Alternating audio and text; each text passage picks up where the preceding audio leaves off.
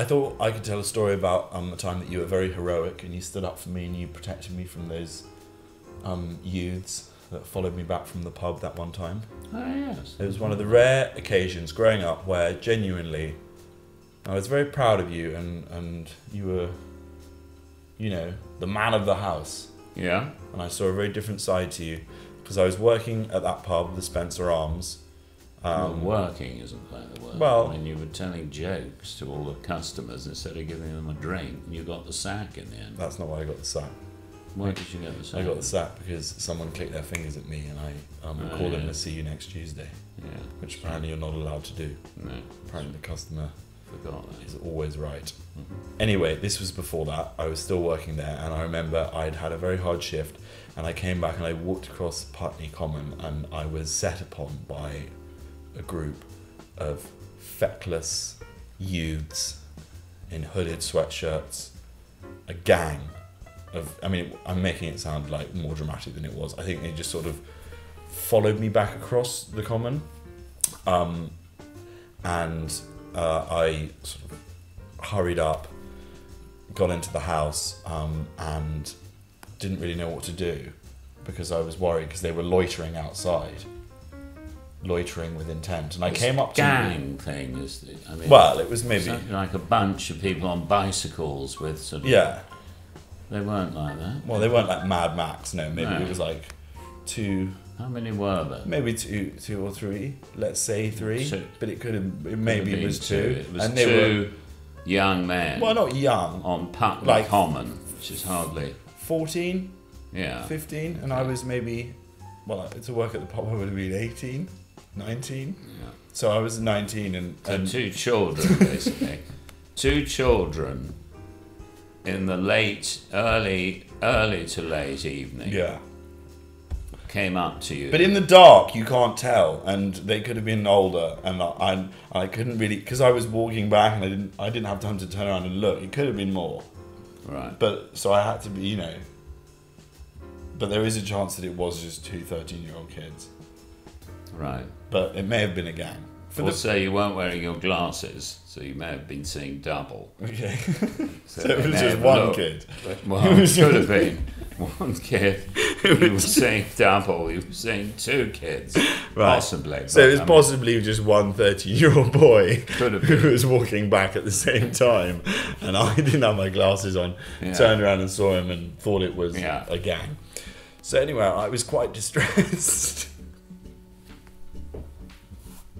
I was very distressed and very scared, and I ran in and I found you, and you were just getting ready to go to bed I upstairs. think I was in bed, wasn't You may have been in bed. I? Yeah, I think I was. I think I'd gone to bed. Yeah. So that I'd gone to bed, Yes. so it was probably 6 o'clock.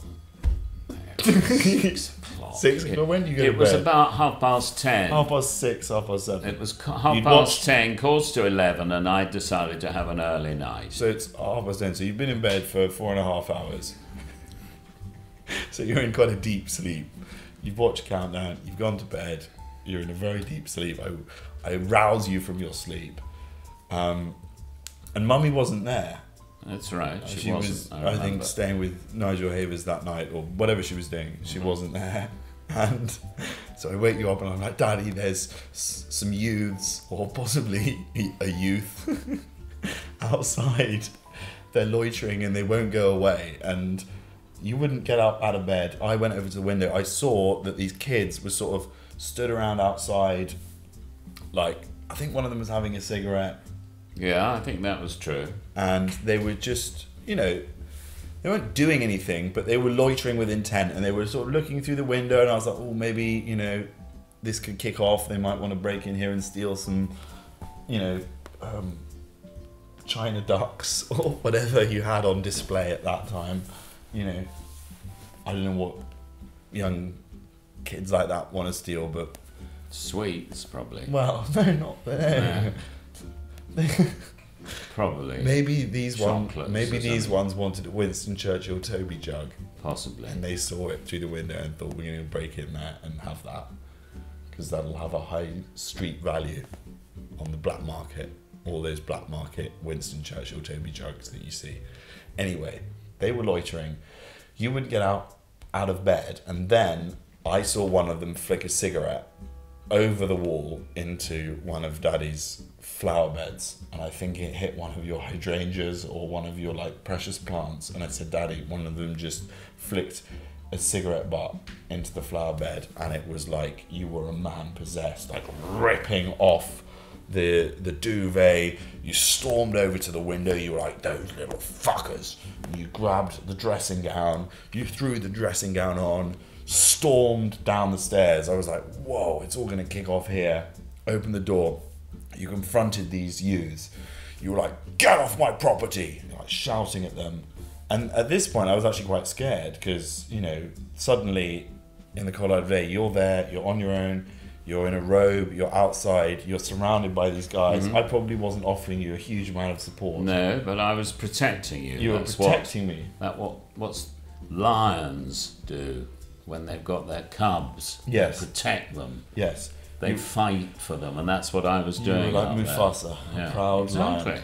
Exactly. The head of the pride, and you were there and you confronted them. And then these youths, though, I've got to say it, they did not look that intimidated by your they did. No, they didn't, because one of them went, fuck off, Grandad.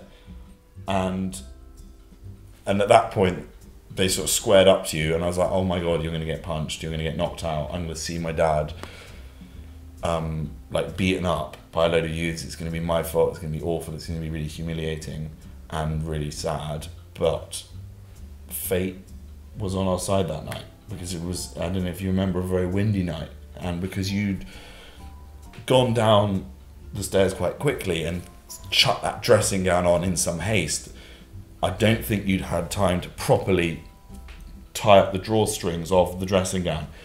And as you were stood there, and as one of them was literally about to punch you out cold, a big gust of cold wind shot up the dressing gown, and it just billowed open,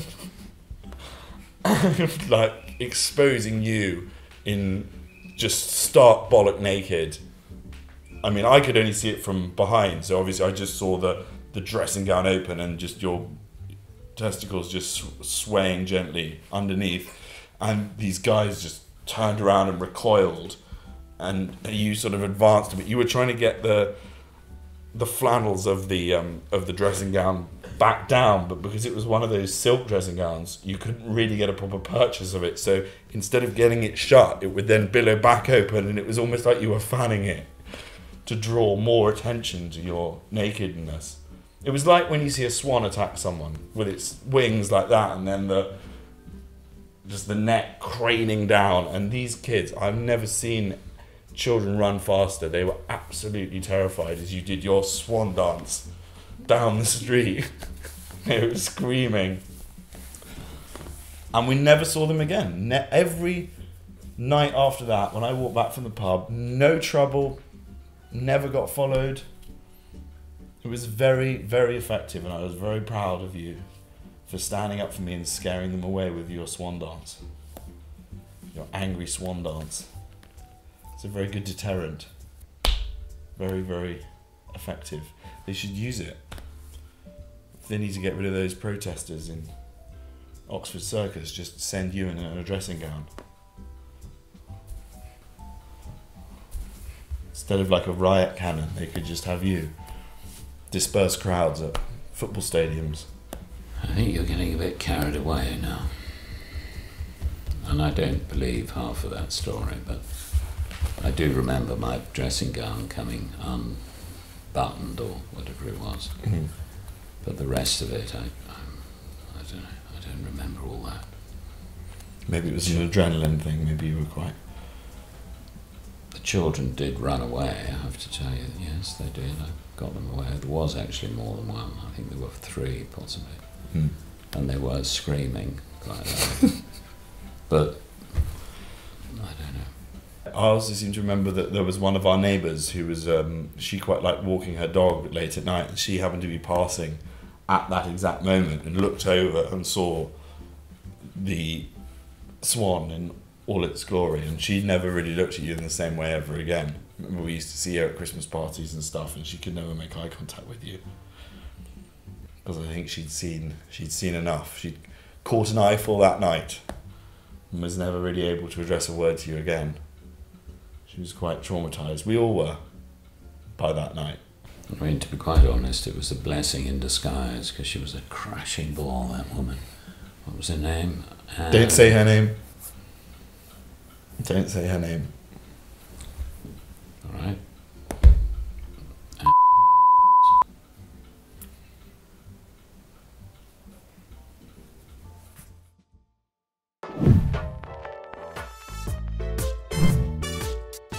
Come see my new show, Stood Up. Solo stand-up tour. Just me, a microphone, and you guys. I've got rid of the sidekick. No more dead weight. I'm certainly not the dead weight in our relationship. We're a double act, and I provide the comedy. Right, we're not a double act. I am a stand-up comedian in my own right.